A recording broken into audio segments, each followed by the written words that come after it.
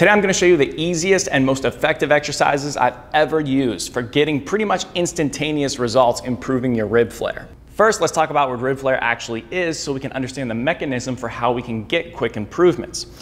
Rib flare, down here in particular, is representative of a lower rib cage that is in an inhaled position. I talk about this a lot in a lot of my other content. When we normally inhale, what should happen is our rib cage should expand in all directions, front to back, side to side, and our belly should rise simultaneously with that. And it doesn't have the ability to expand in all directions as it normally should, then we're going to have a little bit of a problem because our lungs are in our rib cage and we need to expand it in some way. So we're going to find a way to create compensatory expansion via the path of least resistance. The way we're most often going to do that is move these lower ribs up and out of the way. So what we want to do is we want to actually get these low ribs to come down and facilitate more opening of the back, because obviously if I'm stuck in this position right here, muscles of my lower back and upper back are probably going to get a little bit tight. So we want to facilitate better expansion by holding these ribs down right here and getting this space to open up, because there's actually more space for expansion to occur in our back rib cage than our front rib cage. So by getting more expansion in the back rib cage, we can get more bang for our buck in improving rib cage dynamics and getting rid of this lower rib flare. Therefore, because I'm touching on breathing a lot, the most important thing is how we're going to breathe during these exercises. Let me review that really quick because this is essential. And if you're not getting this right, you're not going to see much success here. The first and most important thing is a full, long exhale. Put your hands in your low ribs right now, stand up or sit up nice and tall, and just softly exhale through your mouth like you're sighing, like you're disappointed in someone. And even potentially softer than that. It can be like this. Whatever it is, you need to have your mouth open. It can't be, because your mouth is like a faucet. Imagine a faucet of water. If that faucet is very narrow, then you're not going to get much air out. But if your faucet is wider, then you're going to get more air or water coming out of that faster. So you want to make sure that it's a soft and long exhale for about 5 to 10 seconds. Because what that's going to do, if you do that, you're going to feel your ribs come down right here. And you're going to feel at the end of that exhale a little bit of side ab tension. Not your six pack, but more so your side abs. If you can get that, and you can hold on to that very subtly as you inhale through your nose, you're going to feel your ribs expand in all directions. So the key is, after you feel those side abs a little bit, just relax, close your mouth, maintain that a little bit, maybe just 2 out of 10, and silently inhale through your nose. You should feel this all open up, and that's great. That's exactly what we're looking for here.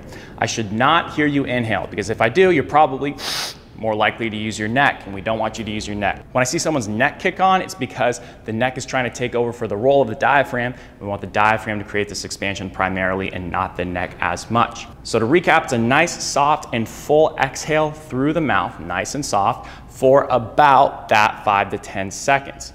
Close your mouth and then silently inhale through your nose for about 3 to 5 seconds, depending on what's comfortable without you feeling your neck.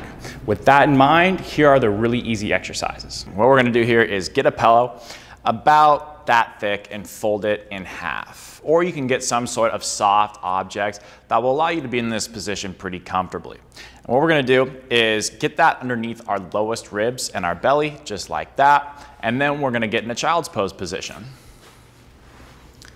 Right like that. So you can tell that Trevor is doing his best to rock his hips back towards his heels, and he's about as far back as he can go comfortably, and you need to be in this position 100% relaxed. If you can't, we'll talk about some modifications, but this is generally where we want to end up, where we have length and relaxation in the back, the head's in a neutral position, and it's not too far down or too far up. It's nice and relaxed. And we also have our elbows towards our knees right there.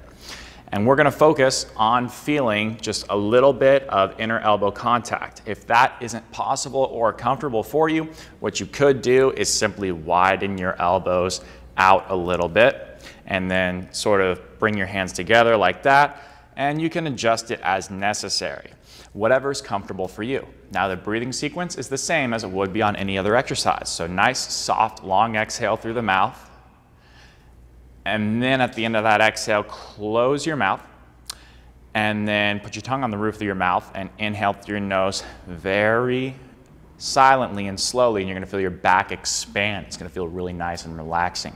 If you're finding it's uncomfortable to rock your hips back very far, take a foam roller, put it right there, and now it'll wedge your hips and your feet closer together, and you'll be able to stay there pretty relaxed and hang out. Just make sure that you're still chilling through here. If you like this approach of simple and easy exercises that address a lot of the common issues that people deal with, check out my beginner body restoration program, which has a lot more where this came from. We're gonna get in this seated position, obviously, but we have a step underneath Trevor because that's what's allowing him to keep his whole foot flat, but still get around a 90-degree bend at both his knees and his hips. So if your chair allows you to do that, great, stick with it. But regardless, you need to be able to feel your sit bones on both sides throughout the duration of this exercise. So those little bony protrusions in each butt cheek, make sure you're feeling relatively even contact with those while you go through this.